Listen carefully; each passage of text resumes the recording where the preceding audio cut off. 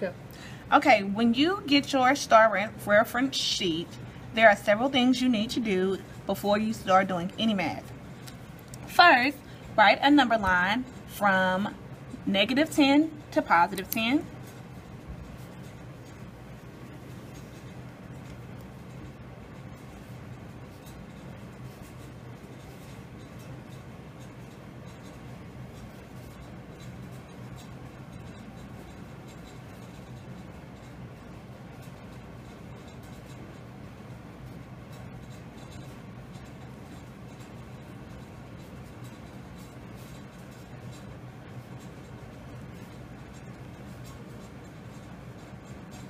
Next, where it says slope-intercept form, that because y equals mx plus b represents a non-proportional relationship, label that non-proportional.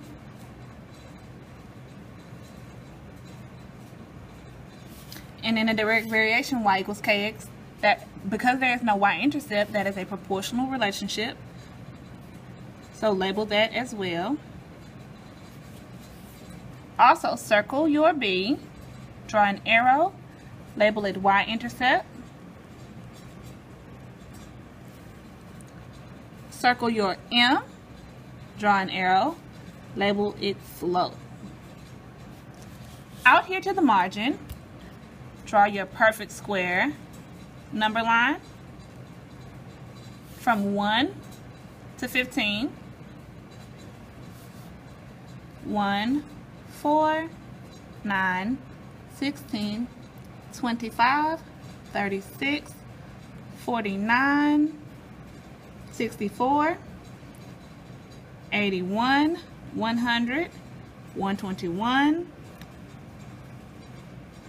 144, 169, 196, 225. Next, where your slope of the line equation, well, formula is here, your y2 minus y1, x2 minus x1. Note that this is your rise over run. Once you get that part done, flip it over to the back. Draw a diagram of the real number system. We remember that the largest box is the rational numbers.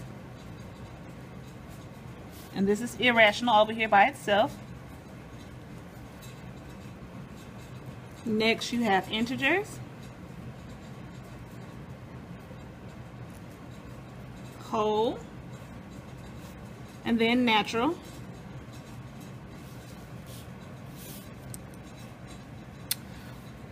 Seeing your transformations. We've been learning those by memory for quite some time now. So you got x plus a is right, x minus a is left, y plus b is up, y minus b is down. If I flip over the x, that's x negative y.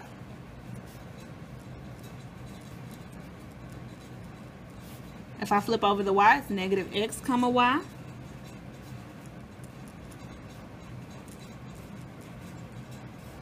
Now for the rotations, it's a little more tricky. I would write my degrees twice, 90, 180, 270.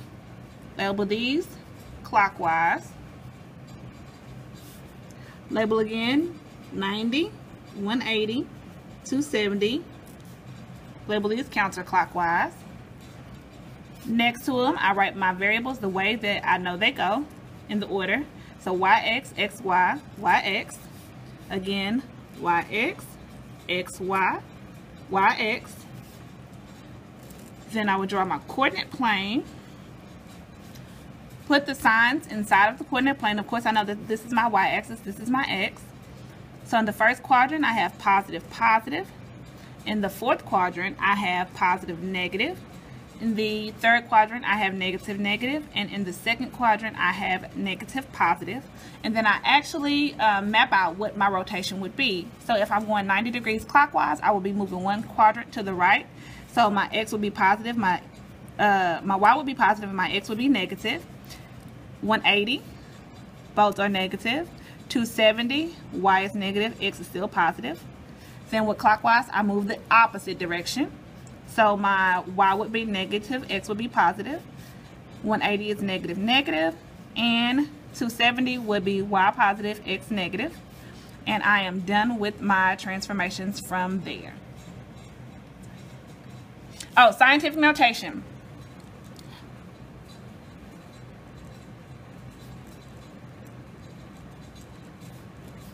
Note that there can only be one digit in front of the decimal.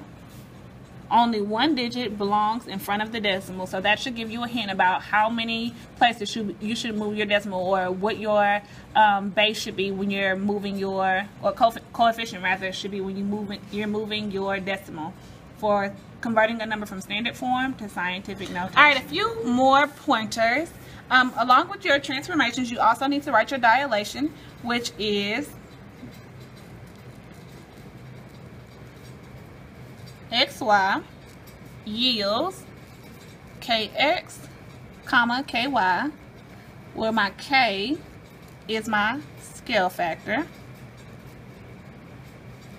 Also, it might be a good idea when you're talking about a function, maybe draw you a sample mapping. This is x, this is y, domain, range. Note, x cannot repeat in a function. And maybe draw you a little sample mapping here. And remember, your domain is your set of x values, your range is your set of y's. Also remember, an ordered pair is written x, comma, y. Your x value always comes first and your y value comes second. Also, back to the front of our reference chart, we got our k here, and that is our constant of variation. And to find that, we have to remember that we divide y over x to find the constant of variation, or constant of proportionality. On your coordinate plane, remember, the place where your x and your y axis cross is called the origin, which is 0, 0. And I think that about wraps it up. We got functions, we got the real number system, scientific notation, transformations, even some spiral in here, direct variation. All of those things are here. Also a proportion. Remember your little proportion box.